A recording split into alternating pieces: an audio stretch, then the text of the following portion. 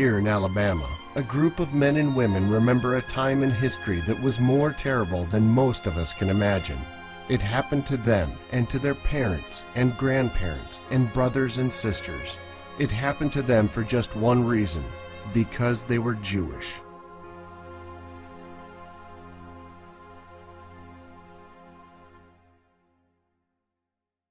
We call it the Holocaust, which is a word that means a sacrifice by fire.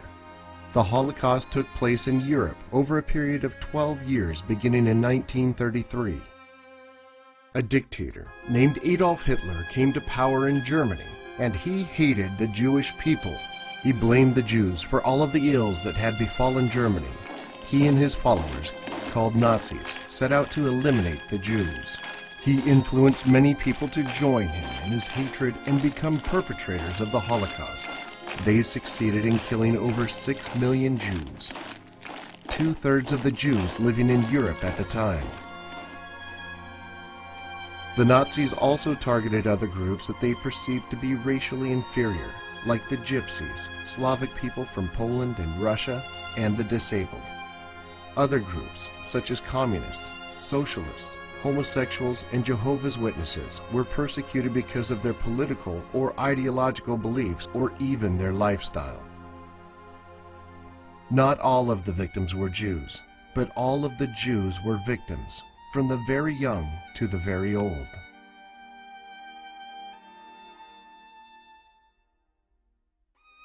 Jews who experienced life under the Nazi regime and survived are called Holocaust survivors. Many of them were children or young people at the time. Before the Holocaust, they went to school, they hung out with their friends, they did their homework, and they teased their brothers and sisters. They dreamed about what the future might bring, and they slept soundly in their beds at night. But the Holocaust changed all that. Jewish children experienced things that no child should ever have to experience. Fear and terror became commonplace. Laws were passed to isolate the Jews from their neighbors and restrict their livelihoods. Many Jews lost their jobs.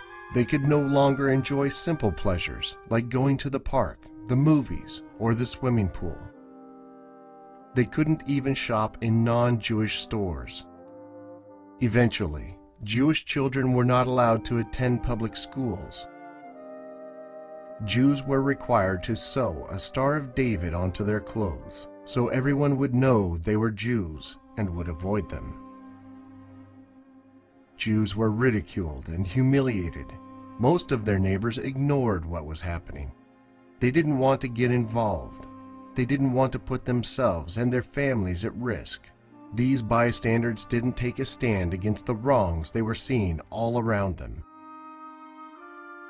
Taking it a step further, the Nazis began forcing many Jews to live in walled-off neighborhoods known as ghettos. They were not permitted to return to the towns and cities where they had once lived.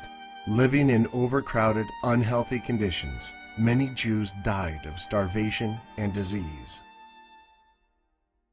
And it got worse. The Nazis began to deport many Jews to concentration camps, where parents were separated from their children and children were separated from their siblings. Some were forced to work as slave laborers, and many died of starvation, sickness, and exhaustion. That's the last time I saw my mother. We have to go on a death march. We all gonna die. It was like a nightmare. Others were randomly shot by soldiers or killed by poison gas.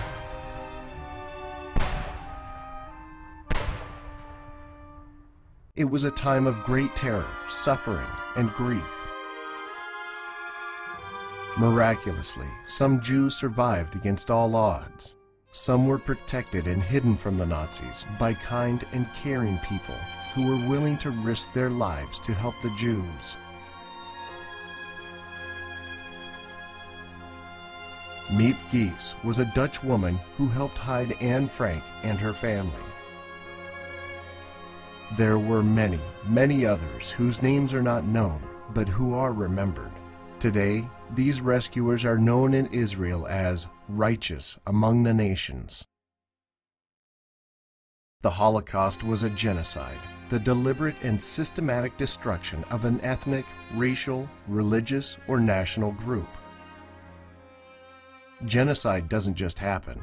It begins innocently enough, with simple biases that separate us from them.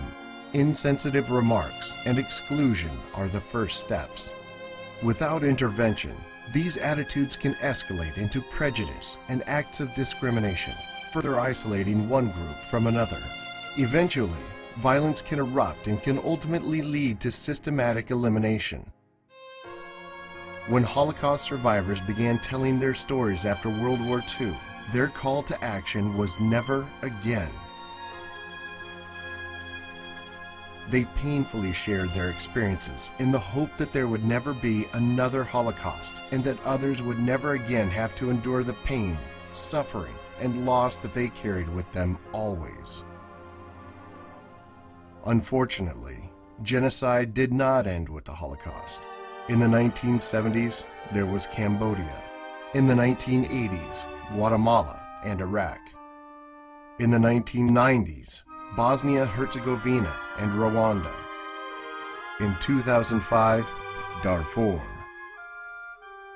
Today, as Holocaust survivors become fewer and fewer, we bear the burden of ensuring that never again becomes a reality.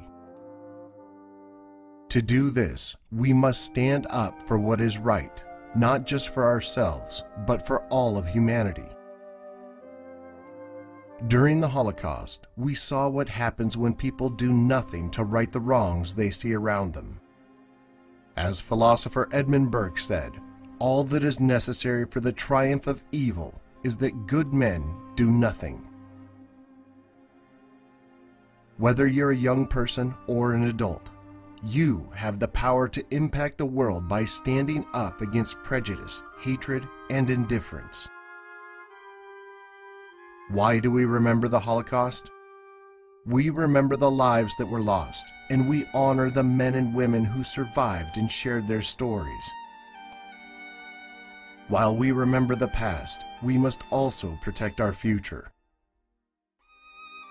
We must stand up for what is right